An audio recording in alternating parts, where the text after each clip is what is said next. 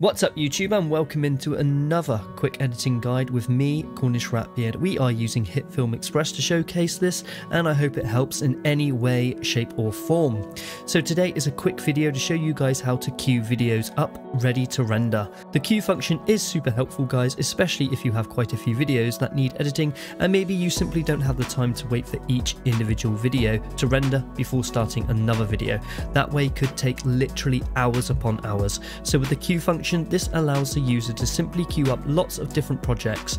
You can simply push a start button and it will start rendering each and every video, for example allowing you to grab some lunch, watch a movie, get some sleep or go to work. So how do we do this, you ask? Well, let's get right into that.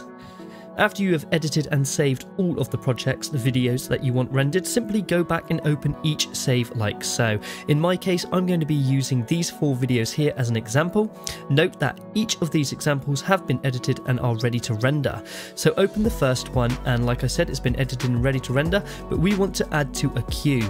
Click Export, which is located in your editing bar just here, and then find the Add to Queue button.